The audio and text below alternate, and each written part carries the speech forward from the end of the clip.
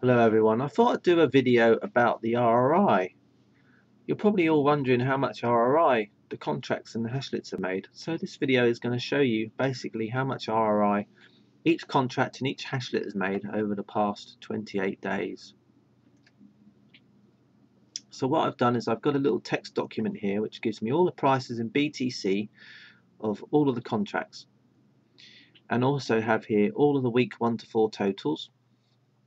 And then thanks to this marvelous little website at math.com, I can basically put in all these figures and work out how much ROI I've made. Many thanks to one of my users. Just find out who it was. The user called FrostHeave1960. He basically made a comment about my videos in my YouTube channel, and he asked for a spreadsheet, and I told him I didn't use Excel. So I basically gave him some data, and he'd worked out a formula for me, so he managed to work out basically all the individual costs of the Hashlet. So I already knew the individual costs of the Genesis mining contracts, but I didn't know the individual prices of the Hashlet. So I gave him some data, and he managed to do a formula for me, which he then had put out in one of my comments.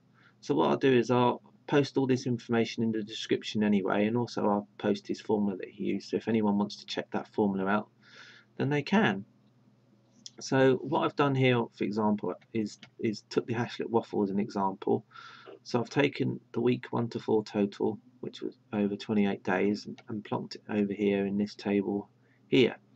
And then I've also taken the total cost of the Waffle Hashlet, the Waffle Hashlet, which was 0.037848 Bitcoin, and I put it in here. And then what that will tell me is how much ROI I've made for the Hashlet Waffle so far, which was 15.76% ROI. So I've done the same thing with all of the rest. So let's have a look now to see how all the others have done with their ROI so far. So the Genesis mining 1 megahash contract has so far reached 28.47% of ROI.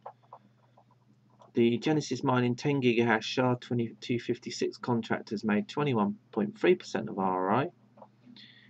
The Genesis Hashlet has made 19.56% of ROI, which would probably which is a bit more than what it would have done, mainly because after about the third week or so I was upgraded for 3 to 15 gigahash, so my payouts have been been better. If it's still been 10 gigahash, I do believe that this figure here would have been a lot worse. The Waffle Hashlet has made 15.76% of ROI, and the Zen Hashlet has reached 27.77% of ROI. Now you're probably sitting there wondering how that is, how the Zen Hashlet isn't number 1, for example.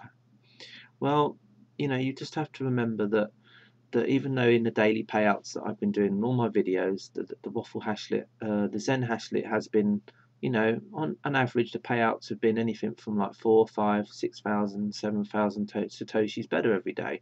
But when you actually work out how much 7,000 satoshis, for example, is in US dollar, it's just maybe what, 2-3 cents a day, 3 or 4 cents a day, if that. So as the Zen Hashlet does cost over $3 more than the Genesis mining 1 megahash contract, it does have a lot of cents to make up each day before it gets to the to get to the amount of dollars that it actually cost.